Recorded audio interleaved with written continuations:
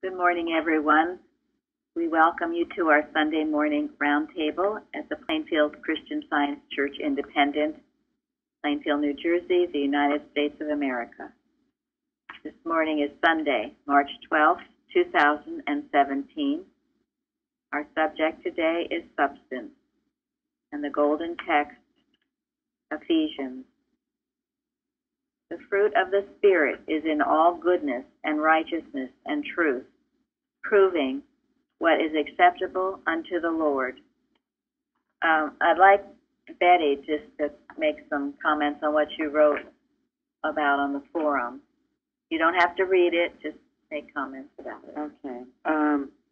Well, I think the one thing that I noticed about the golden text was the word proving, and it came to me that it meant to demonstrate, and I looked it up, and of course that's turns out that's exactly what it meant, was to prove something. And the part that I liked was at the end of that definition was the absurdity, the evident absurdity of the opposite, which of course I thought of as being evil.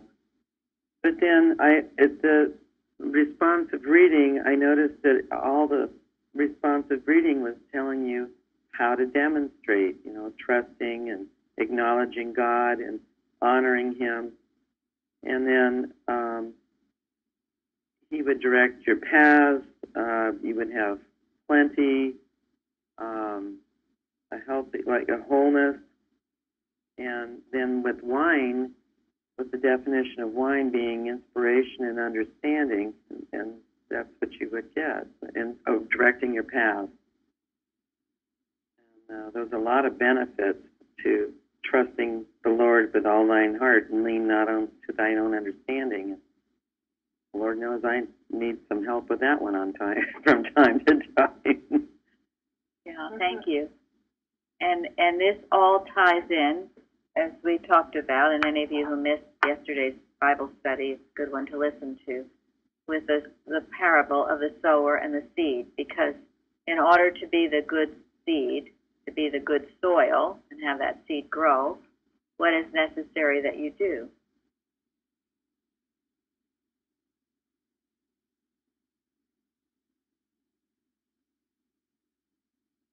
You have to demonstrate, don't you? You have to prove it. Otherwise, you don't. Trust in the Lord. All these things. Otherwise, you grow no root and you'll be swept away. So, whatever little bit you get, the seed being the Word of God, whatever Word of God you get, you apply it to your life step by step. And that way you grow the root that will keep you from being swept away. If you're on the wayside, you'll plow your ground up and grow the roots. And if you're in the thorns, if you're demonstrating it, you won't let the deceitfulness of riches or the other things pull you away, because you're going to be proving it. You've got to live this science. You cannot just listen to it. You have to work it. So, and I thought that is a good point with this golden text.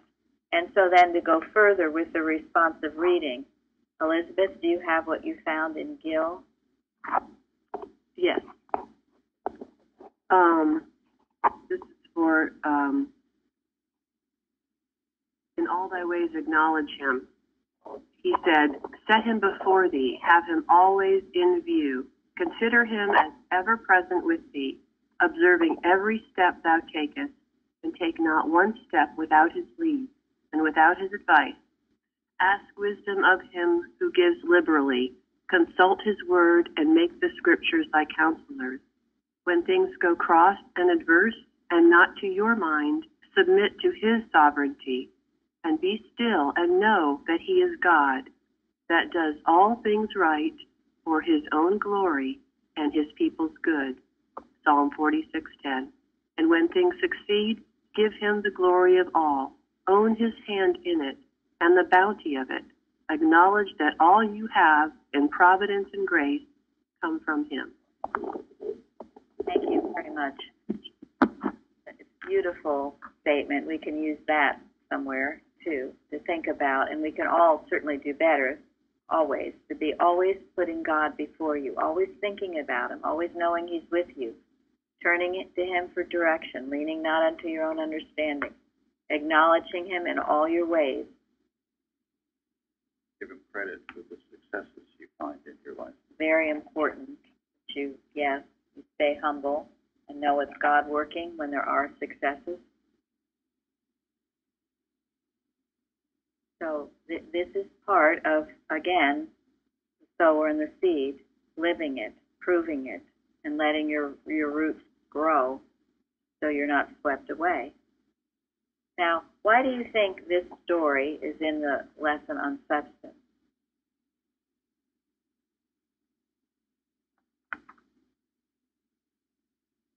Parable. Yes, the parable. I feel like it's talking about the substance of true devotion, or what's true and real and what to hold on to, and false sense of substance, too. Thank you. Yeah, right. The true sense of substance and then the false sense. I think it's also talking about substance as spirit being the only substance. God is the only substance, and that's spirit. Thank you. Yes. Not to be fooled by what we think is, what we believe is substance in our material surroundings.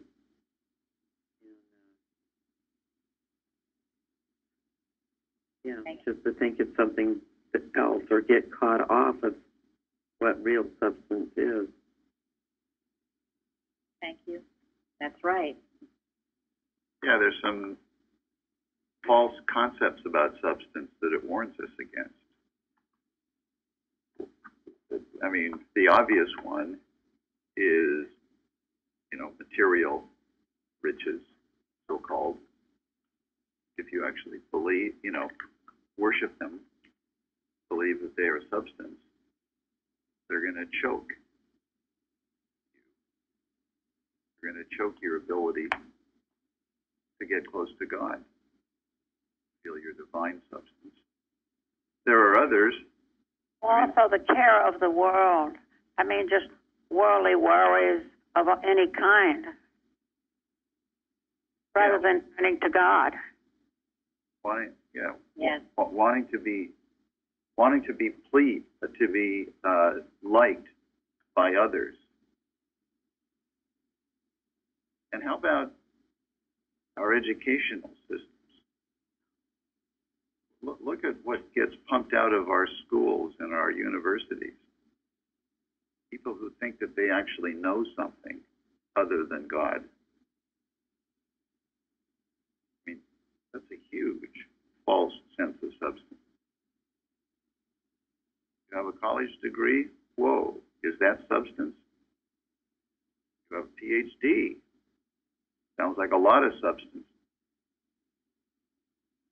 Have 20 years worth of participation trophy. Good job.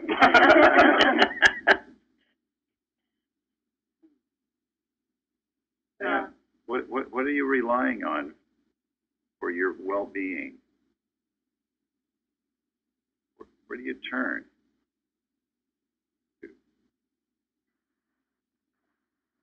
And when you entertain this false sense of substance for a long enough amount of time, you will find it's going to lead you into trouble. Physical trouble, financial trouble, emotional trouble, because it's basically it's not real. It's a false sense. And that quote that I gave on my testimony Wednesday, this false sense of substance must yield to His eternal presence and so dissolve. So if you are entertaining a false sense of substance, as we've talked about yesterday and now today, get rid of it. Understand where your true substance is from. And it's spiritual, and it is from God, as this lesson brings out.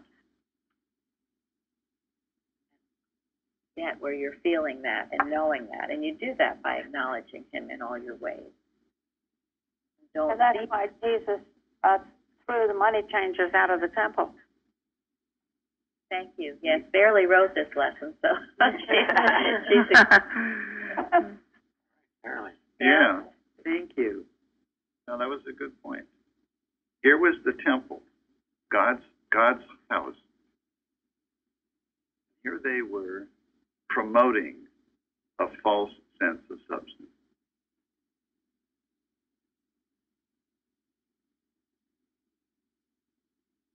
And they had to be thrown out. And he didn't do it kindly. He threw them out. And with a whip. With a whip. Very thankful for Jesus' explanation where he said that the seed was the word of God. Remember, this is the word that he was confident that would live on forever, even though he spoke in a declining language, even to dull ears, but he was so convinced that this word of God would endure forever. That was the substance of anything and everything. It was the word of God. So for me, it was very helpful. What is it that I want? I just want to hear God's word. Don't carry everybody. Yes, and that is the seed. And that's what you let grow in you. That's what you fill your mind, heart, and soul with. That word of God. That's why we study the lesson. That's why we write down a statement each day to keep with us or memorize statements. So that's your arsenal that you use during the day when other things try to tempt you to believe in some other sense of substance.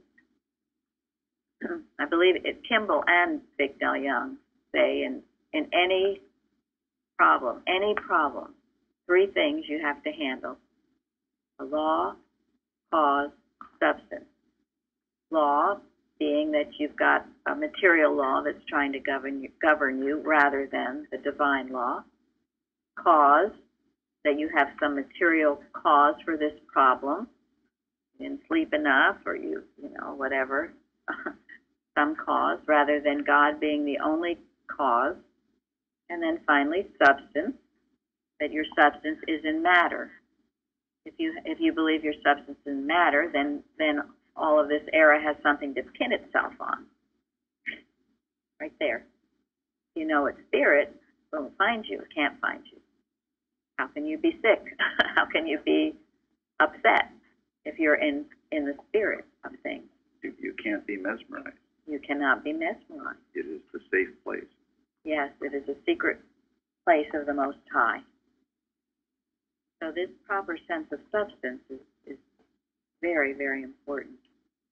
Now, yesterday I heard from Bob in Colorado, sometimes known as Parsons, and many of you remember him. He used to write a lot on the forum, beautiful things. He's been busy with other projects lately. I'm hoping to get him to write more, but he always says very interesting things, which I feel can be applied to this lesson. And he all says hello to everybody, too. One thing he talked about was something called, and I'm not sure I'm pronouncing it right, Accidie, I think. It's Accidie. And he said that it is one of the 7 deadly sins. It was considered in medieval times to be the worst. And his description of it was, it's when you get God's calling for you. God is telling you to do something, and for some reason you refuse it. And I'm sure in thinking about it, we probably all get it. This is our divine destiny, and if we're realizing God is always talking to us, He is telling us what He would have us do. So what you do, rather than fulfill your divine destiny and listen to what He's saying and maybe make necessary changes in your life, you go shopping at the mall, or you turn on the television, or you become really interested in sports and you watch sports all the time. In other words, you just tune out that divine voice. And that leads to, well, a human destiny, the Adam dream, which is never anything good. And it goes along with this story of the good seed and the good soil. Because when you're the good soil, you will hear that direction, you will follow that voice, and you will fulfill your divine destiny, even if at times maybe it's not something that's easy to do. It might mean that you have to make some changes that are difficult, but you're willing to do it because you love God and want to obey Him more than anything else. Jonah showed what happens when you deny God's call. Thank you. Very good example of that. Jonah ended up in the belly of the whale. All right, the other thing, Bob is a music teacher. He's very, very much involved with young people. He loves young people. His whole life he's worked to help our youth. And so, you know, there has been, and I know others of you have told me about it, almost an epidemic of suicide with young people, not only sometimes shooting themselves, but shooting others. And he said in the papers, it doesn't really get the reason, or part of the reason as to why it's happening. I mean, they always go to more gun control.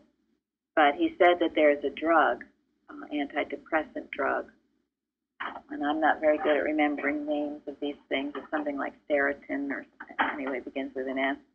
It says it's in a lot of these antidepressant drugs. And with those drugs come all kinds of things. I mean, I guess perhaps some people find it effective, but some don't, and they hallucinate. He talked about some person who was just dreaming, having a very real dream that he was committing suicide and maybe going to kill other people. And his wife woke him up from it, but he was on that drug. So I'm bringing this out because this is definitely, we've had it in our watches, but we must continue to watch over this drug industry. It is very dangerous, drugs. And as much as you can, you keep yourself off them and anybody you know off them. Sometimes you can't, and if you can't, then you know that it can do no harm, but you need to know that. So one problem is that painkillers are much overprescribed, and since they're wildly expensive, people turn to cheap heroin on the street.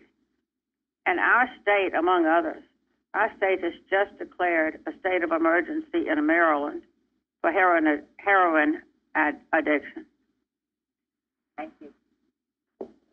We have that same problem in Georgia, and it's happened to these teenagers, and they get their wisdom teeth taken out, and then the doctors prescribe a very strong painkiller, and they get addicted to it, and then they go to heroin, and it's happened a number of times, and it's terrible.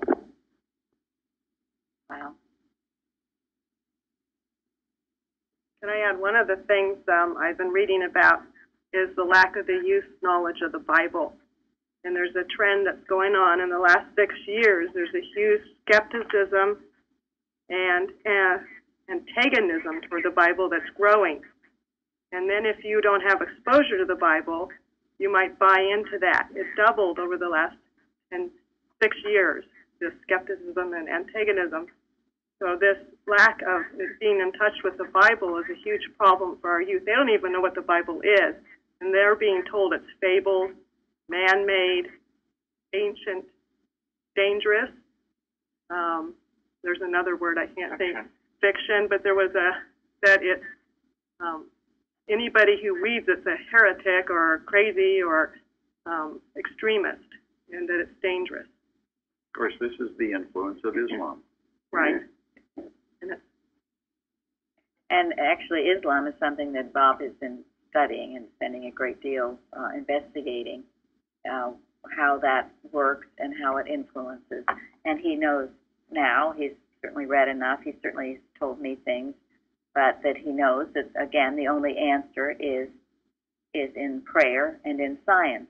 And, again, yes, it's a drug problem, but then, and thank you, Linda, because that we take one step more. And what is that problem? Why are the children on the drugs? Well, Elizabeth gave one example where here doctors are oversubscribing, but then prescribing. But then, Linda, they're not getting this truth of the Bible in their home, where at one time our country was a nation of Bible readers. Everyone read the Bible, and I'm not firmly convinced that there aren't a lot of people that are still reading the Bible. There still are a lot reading it. There are.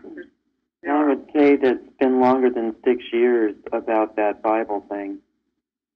And this is just based on statistics of people who've been doing it for 40 years, and they've been following and the trend in the last 6 years. And I think the 6 years is an important trend to pay attention to. It's been skyrocketing. And those of you, Linda, Elizabeth, some others who have children know this by what their children tell them, what they say. What goes on in their schools. And what goes on in their schools. But a lot of parents are themselves on medication, from tranquilizers to painkillers.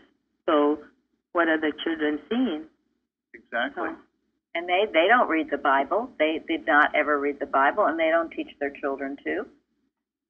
It got taken out of our school. It got taken out of our school. And we can work on all of these things and not feel shy about doing it. You also have to remember that Mrs. Eddy wrote in prose works that the Bible was never so widely used and read until Christian Science came along. Yes, and it is partly why, or maybe majorly why, we have our Bible study. And again, I thank Tom for that. And then, but Linda, what did you discover is that one of the cities that least reads the Bible? They did it. One of the statistics that they followed was cities that read the Bible the most and cities that had the least Bible reading. And I believe in 2016, Boston was second to last. Reading the Bible. Reading the Bible. Now, we know that a lot of that is because of all the college students. There are a huge amount of colleges in Boston. But where in the world are the Christian Scientists? And who was telling me, Benjamin, you had a friend who went to Boston, and what did she say? Yeah, I met this friend, and I don't know where she was born, but she lives in Boston, and she still lives there for many years, and that's where she grew up. She went to school there, and I was telling her about our church, and also told her that we have that the church began from the area where she lives, and we also have a very huge presence in Boston, one of the biggest buildings over there. So she never saw the building. She passed that place many times, and she never saw the building. And I was shocked that she never saw it. I've heard this before. People have lived there and they don't even notice it. What does that mean? What did you say? Yeah, Mary and I, we start to think deeper about the situation because it's almost impossible not to see the building. It's the biggest building I ever seen. Biggest church I ever seen. It's a shape that's unusual. Yeah, it doesn't look like the other one. It doesn't look like the other one. Then thinking deeper, we found out that the concept of building that building and why Mississippi was not happy about the building was a very wrong concept about church. And because of that wrong concept, the church is hidden. The presence of the church is not there. And we thought, if it was the smaller building, the one that was hidden now at the back, the one that she authorized and inspired for, if it was that one, if that was the only building in Boston, there's no way anybody will not see that building. That building will be the name of light. That state. And the big one that had the wrong concepts behind it doesn't have presence because it's not there.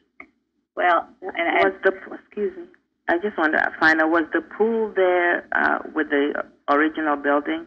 Doesn't seem like it. No. Okay, so now the reason I asked is because I lived in Boston. I was around the Commons where it is, and I don't think it didn't occur to me. Well, I wasn't a Christian Scientist then, but it's surprising to me that nothing strikes me because people come, a lot of people come, but they come to enjoy the pool. They just around that reflective pool. More the attention is on that. So very interesting. Right. Playing it. Children come and play in the water. Right. And we were there once where somebody had a model boat. He was remote control, and he was running it throughout the pool so that none of the kids could actually get in it because the boat was racing up and down the pool. It used to be a beautiful park with beautiful trees. Yes, it was beautiful, and I don't know why they took all that down. And the original, edifice. I mean, I don't think it started out. Obviously, Mrs. Eddy was there, and she did want it. But I think what it has become, nobody's home anymore, and so you don't even notice it. Benjamin is saying it's like it's invisible. I only say this because I've had so many people tell me this, that they don't even notice it there. It's a very strange occurrence, and I've told you we visited the Boston, and a concierge had never heard of Chestnut Hill. Concierges are supposed to know about places and areas around their hotels. So talk about a veil. Yes, a veil. Talk about a veil. Board of directors wanted to control all of it, yes. And they've made it invisible. Yes. They wouldn't let it out, let it be free. Yes. Because no one can see it. I remember the first time I went to Boston to visit that place. I wasn't actually going there to see the whole building. I was more interested in the small one. I was happy that I went in there because I wanted to feel that inspiration that she had. I wanted to feel the way she felt when she first stepped into the building. Not the big one. I was happy I did. But the original, the sweet original, yes, yes. It's quite a story. Those of you who have read the story, the whole story of everything. And one of them, I mean, what does she call it? A church in prayer or something. Anyway, it has a right concept. It does. It has a right. I just want to say, I remember when they tore apart the old park, and everybody's telling me how wonderful it was, the reflecting pond and all that. And I didn't get it. I thought they destroyed something beautiful. I agree. And I hated what they put in, and I felt like I was the only person that felt that way. Everybody else was gaga over this. Oh, this is so wonderful. Oh, it's gorgeous. I'm so glad they tore apart the old park and put in this reflecting pond. Oh, it's so spiritual, and everything. I felt so alone, actually. I don't know anybody who was upset by it, except for maybe a couple of my grandmothers, but, No, I completely agree. Mrs. Singletary, wasn't that a prayer in stone? Yes, thank you. That's what the words I was looking for. Thank you, Karen. A prayer in stone. That's what she called it originally, which is a beautiful concept. And yes, now it's all cement. Since they took away the park, there's this reflecting pond, but it's all cement, all buildings, and most of the buildings now are empty. So anyway, we're... But what that shows, Tom, is how asleep so many people were at the time. Because how could you improve on what Mrs. Eddy had approved? How could you improve on that? So we're going back, though, to the point that the lack of youth knowing the Bible and understanding God, because this is what gets people hooked on drugs. It is. It is. And when there is light, the darkness cannot come. And so it's been a great failing of Christians and certainly Christian scientists, and we all have to take our share of responsibility. And that's why we have to keep our Bibles and keep the light going and keep sharing and spreading the word with everything that's in us. Mike brought up a good point. The advent of Christian Science opened up the Bible. True. It illuminated the Bible and brought people to the Bible and encouraged a lot of people to read the Bible that hadn't ever read it before. And when she left us and the human mind took over in Boston, it didn't want to be the light. It didn't want to come out from the material world and be separate. It didn't want to be radical. It wanted to be accepted by society. It wanted to be more like the other churches. It wanted to be humanly acceptable. And it lost the light.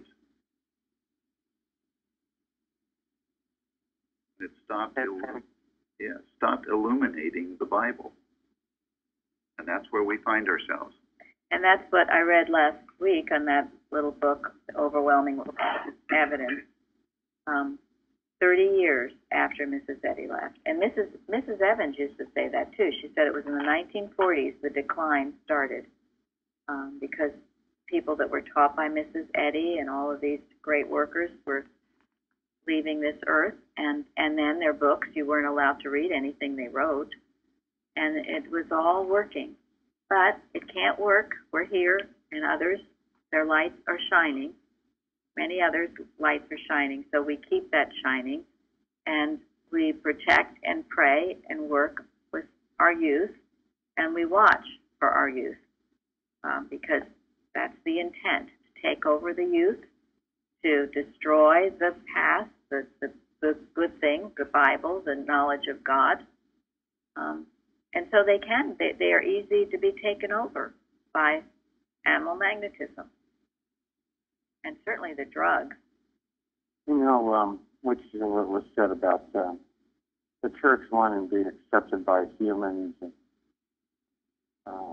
It's so true. It's just since forever, the Boston Church has been obsessed with becoming a member of the Council of Churches. Yeah, and that's another point. Yes. And what a wrong thing to desire. We should crave to be accepted by God and nothing else. We shouldn't give a we shouldn't give a darn whether the world accepts us or not. Yeah, we shouldn't. I mean, did Jesus care whether the world accepted him? Or when he took the cords through. No. I think this is all very appropriately worded, because my experience coming into Christian Science was I knew people, Christian scientists from the 70s, and finally in 2001 or 2, I finally dragged out of them what they actually believed. We used to go, canoeing and stuff together, so I mean, we were, I would consider them very, very close friends. And they never, with all my complaining and all my whining and all my woes and angst and everything, they never once tried to explain to me what they believed in. And then when I did ask, what do you believe in, they kept paraphrasing it, well, you might not believe this. And finally I said, it's not what I'm believing, I'm asking you what you believe. After about the third time I gave up on it. They were just so defensive, and that's what I see most Christian scientists outside of Plainfield. They're so defensive, they don't even dare talk about it. I didn't even know how to explain it, though. That was my problem, was I didn't know it.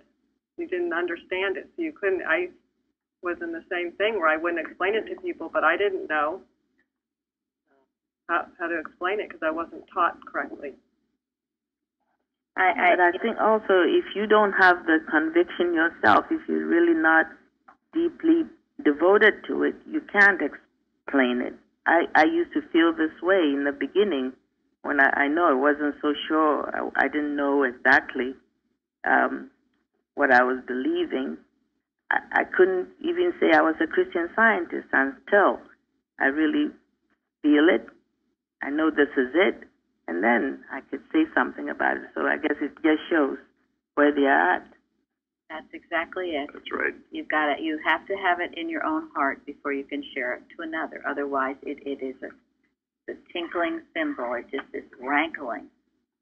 You're preaching. You're not, and you can't do it sincerely. But that's why, and that's what I pray that you all get here. This love for it, this deep conviction for it, that you know it's the truth. It's not faith healing, the transformation, God making you whole, the right understanding of it. And understanding it doesn't come easy. You know, you not just take 2 weeks and study for 2 weeks or have your class for 2 weeks and then go on your merry way. This is eternity. This is a lifelong project, knowing God. And it's a wondrous thing. In Bicknell Young's 1937 college on 129, I love this, he says, a Christian scientist must not shirk anything. If you shirk anything, you have fear. And if you fear, you lack love.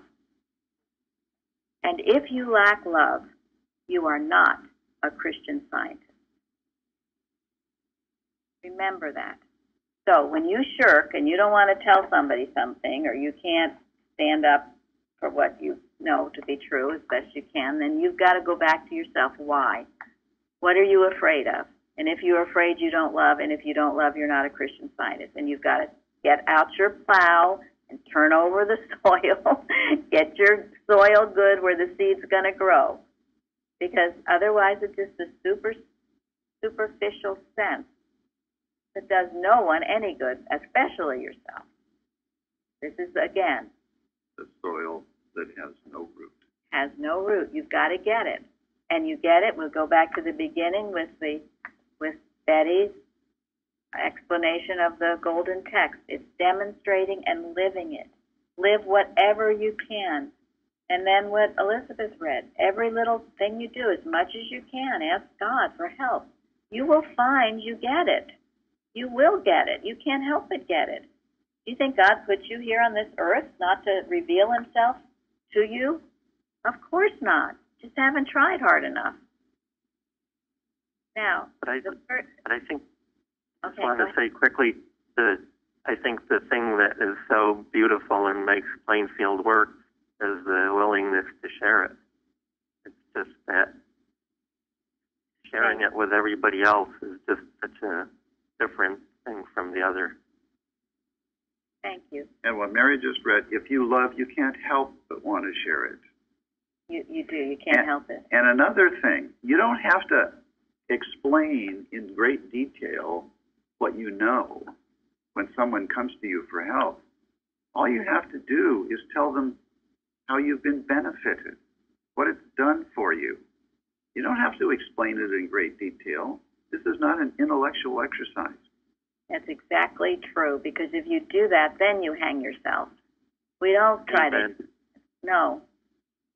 I don't understand it all. I don't understand everything there is to know about God, but I've had a lot of wonderful experiences that have given me a glimpse of the truth, and I'll be happy to share them with anybody who asks. And that's speaking from your heart. That's what we have at our testimonies. You speak from your heart. You know, people are sometimes almost shocked by what people say at our meetings, because they're saying, I went through this terrible time. This is what I learned. That will reach another heart. The only way to do it. You have to live it yourself. Then you share it. That's what Florence said at the beginning. Now, the third thing I want to get to that Bob brought out was he said that a mother called him who had an 11-year-old child who was on the computer. I believe he was gaming, you know, sad that children play these games. And he said suddenly he was brought to a pornographic site. And she was horrified. Now, I know once I was looking up Christian Science sites, and I was on a Christian Science site, and I was brought to a pornographic site. So there is, you know, you should think of your television and your computer as a big channel for mesmerism. It doesn't have to be, because our website is on it. There's a lot of tremendous good you can use it for, but you've got to understand it can come, and it's out to destroy our youth. It's out to destroy not just our youth, our men, everyone. It's a huge epidemic, pornography, huge epidemic. And Bob said, medically, it damages your brain. Time Magazine did a study on that, showed that. Like Well, that's probably what he was referring to. Yeah. And the children don't even see anything wrong with it. They think it's natural. In fact, they think it's a bigger sin to not recycle. We did a study on that. So, get back to your chapter on marriage and chastity, and all of this, you go back to it. And along with that, he told me this really beautiful story. This is a testimony on, you can find it on YouTube.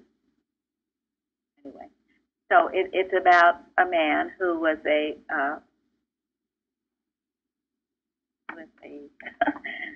wait one moment. He was a police officer. Right, he was a narcotics, that's the word, narcotics officer. And that's a very wonderful thing to do, to want to help people in that way. But he was exposed to, you can imagine, terrible things. Autopsies and people on drugs, and I've heard this too, that some of these officers have to, it's part of their job, they have to go on people's computers to check their computers, and they get exposed, and he was exposed to hardcore pornography. Even if the men don't want to do this, and they tell the people they don't want to do it, but that's their job. They have to look at it and find out about it. So he had all of this horrible stuff in his mind, and he found that he was having trouble seeing, and he was diagnosed with whatever that blindness is, macular something or other. Anyway, yeah. Anyway, in a matter of months, he was totally blind, couldn't see, and it was a terrible thing. I mean, he couldn't work, he couldn't do anything, but then he met a woman who was a Christian, and she loved him and saw what she felt was his problem, and he began going to this Christian church, and she urged him to go to I guess you'd call it a retreat or something, and it was called the cleansing of the mind. And he went, and there he was with these other people tormented with addiction to pornography and other things, and they were taught about prayer and praying to God and asking God to cleanse their mind, renew their mind with the truth. And he said one night, deep in prayer over that, he woke up and he opened his eyes and he had 20/20 vision. And it goes on. I didn't watch the whole thing, but it said, there were all the medical records. Yes, he had the problem. And after this experience, no, he did not have the problem. The doctor saw evidence that the scarring had been healed. But my point being, what was it that needed to be healed? It's his thought. Yes, he had to be cleansed of those horrible images. Now, better not put those images in your mind. But if anyone has those images, and we all have ugly images in our minds from various reasons throughout our life, I'm sure there's no one probably exempt from that. That's why we study those pages 390 to 393. Mrs. Eddy says to blot out the images. I work with that a lot because, things will pop up from your past, some horrible experience or something, and it's always going to happen again, or look what happened to you, and aren't you miserable? And you got to blot that out, cleansing of your mind. So in doing that, he was totally healed, which means, because that Time article or whatever article, it makes it sound like it's irreparable. You get that, you can never be healed of it. It damages your brain. So, but that's not true, because God never said that. And you can be healed. You know what the Bible called the wicked one? Yes. And it comes in and continuously presenting this image to you, or the past, whatever the image or experience is, so that you don't get away from it. And the time you try to think right, the image pops up. Mm-hmm. And that was blinds you. It blinds people. It does. And the faster you get rid of it, the better. This is an excellent discussion. I'm sure this is the proper explanation of the second commandment about no graven images. Be careful about what you take into your consciousness. You look at something, next thing you know, it's bouncing around in your brain. No graven images. Cleanse the mind. I think it also faces the lie that argues that this is natural, normal, no big deal, and has no effect, and that it's not addictive or that it's not attractive. They're almost arguing for it, even psychologists. Absolutely. Yes, they are. They're arguing. It's a new thing now. It's perfectly normal. Do it. Harmless. Harmless. But Bob said he knows bachelors, who they don't have any relationships with women. They just go on their computers. They have relationships with what they see, which is weird. So. Well, it's worse than weird. Yes, it's worse than weird. It is so totally self-centered. There's nothing good that can come from it. So we can know, again, the truth about it. We work on these things in our watches. I always go back to Mrs. Eddy, what she says, the only real attraction is spirit. But these are the things that take people off so that their seed doesn't grow, their soil isn't good. I mean, you spend time doing things like that. And you think of the movies, all this stuff that's in the movies, and also on television, the sexual things. It's gotten far worse than it was. We're talking about having children reading the Bible. When a child doesn't know the Bible, at least knowing, I think it's okay to tell a child what sin is. Some people don't want to go into that topic. What you can do to be that can qualify as sin.